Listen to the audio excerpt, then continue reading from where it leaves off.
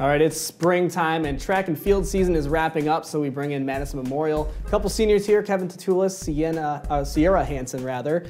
Thanks for coming in, guys. First time we've interviewed you, so thanks for coming in. Thanks for having us. Yeah, absolutely. So let's start with this. The weather wreaked havoc on a lot of sports this spring, but it's finally nice weather, tournament time. So what are you looking forward to most in the postseason? I think definitely for our team, it's the competitiveness, and it's working our way to state, and it's seeing all our conference teams and hopefully beating them again, and getting as many people on a coach bus to state. Yeah, we had a lot of invites canceled, so we just want to get back and do good in regionals to get to sectionals, and then do good at sectionals to get to state. And yeah, state is really the big goal for all of us. Yeah, probably a little tough to not have some of those meets canceled, and obviously you're not competing as much with other teams. So that's good that you're obviously on the brink of greatness here. So how as captains do you make track and field a team sport? I think one of my biggest goals is to try to make sure that people are at camp as little as possible, to make sure they get around the track to the jumping pits and the throwing area to cheer on as many people as we can. Mm-hmm.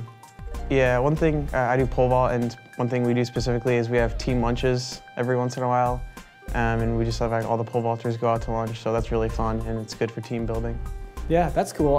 Kevin, well, let's talk about the pole vaulting a little bit. How did you get into that? How'd that happen, and what do you like about it?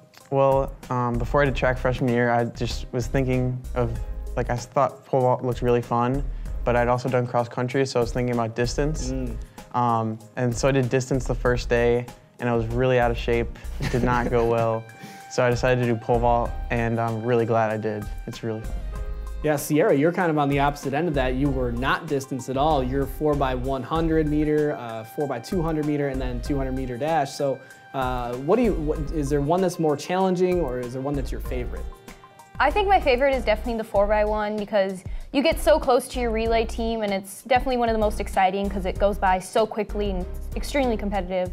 And I think one of the most difficult is the 200, just because there's so many girls that are really, really good, and you kind of have to respect all of them, and it just makes it a really fun time. Yeah, a lot of heats to get through too before you're qualified for those finals. So yeah, we got a few seconds left here, so I do want to get one more question here that's maybe a little bit more off the beaten trail here. So favorite track and field movie? I'll let either of you take that first. Well, it's not really a track and field movie. It's more of a cross-country movie, but McFarland USA is a really good movie. I really like it. This one's also kind of not specifically track and field, but Unbroken kind of shows how track and field kind of spans past even just the sport and into all spans of life too. Kevin, you might like this one, Without Limits, a Steve Prefontaine movie, so check that one out. So yeah, thanks guys for coming in, and good luck with the postseason and everything coming up with you guys. Thank you. Thank you. Brought to you by Conan Automotive, taking care of you by taking care of your family's car.